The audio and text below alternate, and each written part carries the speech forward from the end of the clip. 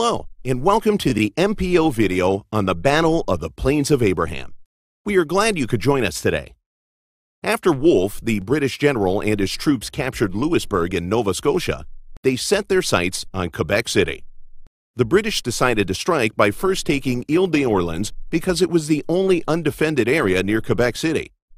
The French saw the British fleet and decided to send fire ships to try to sink them.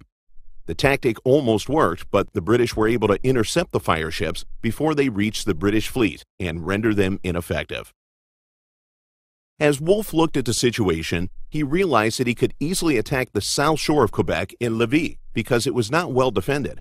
And then, from that position, he could bombard Quebec to try to get the French General Montcalm to come out and fight. But the ruse did not work, and Montcalm stayed in the citadel, well protected behind its walls. So Wolfe decided to attack the French position near Montmorency Falls at Beauport, but this attack was a complete disaster for the British. Yet Wolfe was not ready to give up. So on September 13, 1759, he tried again. He took his army in small boats in the middle of the night and drifted down the river to where the cliffs were steep, so the defense was weak. They landed at Anse-au-Foulon, undetected and unopposed. The French sentinel, who was expecting others, asked him, "Que vive?" Who's there? And Donald MacDonald, a British soldier, replied in impeccable French, "Français." The trickery worked, so Wolfe's men climbed the cliff without opposition, and the soldiers captured the French position at the top of the cliff. All night, the troops climbed the cliffs, and the next morning, the British army was positioned facing Quebec City, on what is now the Plains of Abraham, which was a field belonging to a farmer named Abraham at the time. As the British were preparing their attack, a Scotsman came and told the French General Montcalm that the British army was on the Plains of Abraham.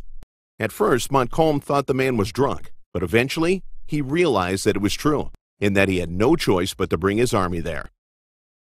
His army was stationed near Montmorency Falls at Beauport, so he sent a message to march the troops quickly to the Plains of Abraham. As they finally arrived, they saw the long line of British troops stretching for more than 1 mile, covering the whole width of the Plains of Abraham. Once they saw the British line, Montcalm's men began firing about 120 meters from the British line. The shots were too far away from the British to be effective. Wolfe's soldiers stood firm until the French were about 40 meters away. Then they fired their first volley, quickly followed by a second one, which halted the French. The French started to retreat and retreated all the way back to Beauport. In that short skirmish, Wolfe was fatally wounded and died on the battlefield. Montcalm was also wounded and died the next day in Quebec City. The British then laid siege to Quebec, and on September 18th, just a few short days later, the French commander surrendered to the British. This is how Wolfe won the battle on the Plains of Abraham. We hope that you enjoyed this short presentation on the Battle of the Plains of Abraham. Please stay tuned on this channel for more historical videos.